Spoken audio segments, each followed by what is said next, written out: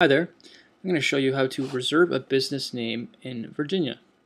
So it's really straightforward.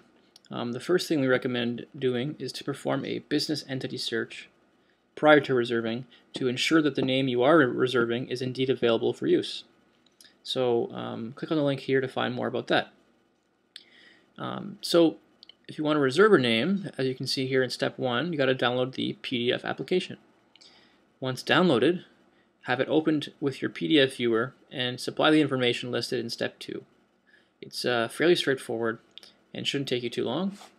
Once the information's been supplied, you can then print it off and sign the appropriate places. As you can see here, printed name, mailing address, and then you'll have it sent to the address here with a filing fee attached in the amount of $10.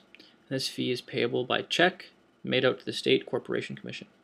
And this will reserve a name for 120 days if the name is indeed accepted by the State Corporation Commission. So that's it for now. I hope this helped. Good luck and take care.